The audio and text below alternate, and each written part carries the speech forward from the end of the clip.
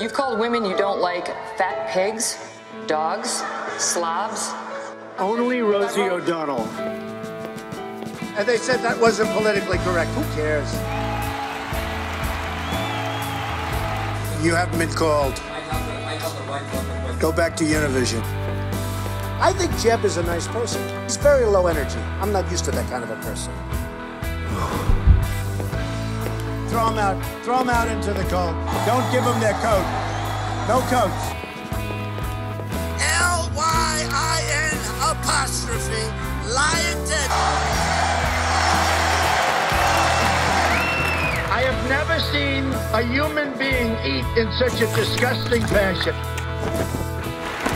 The most dishonest human beings. These people right here. Look at all the cameras. So disgusting.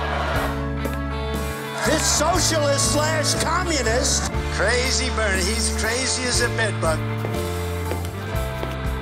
Who, Pocahontas? The Indian. Very offensive. I'm sorry about that. Pocahontas? Crooked Hillary. Crooked Hillary, Bob. She's been crooked from the beginning. Crooked Hillary. Politicians are really dishonest. Yeah.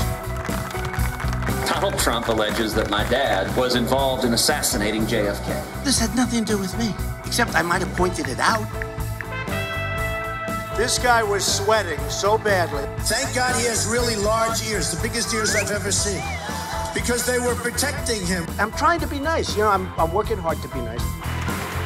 He was begging for my endorsement. I could have said, Mitt, drop to your knees. He would have dropped to his knees. He put glasses on so people will think he's smart. It just doesn't work. You know, people can see through the glasses. I'll make 3 or 4 major speeches. She makes a speech for 15 minutes. She goes home, goes to bed. We live off Chinese manufacturing. That's because when you say we, you are stupid. Repeat after me. Donald, you're not going to be able to insult your way to the presidency. That's not going to happen. So help me God.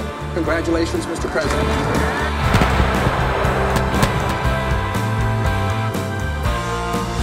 We will make America great again. Go home to mommy.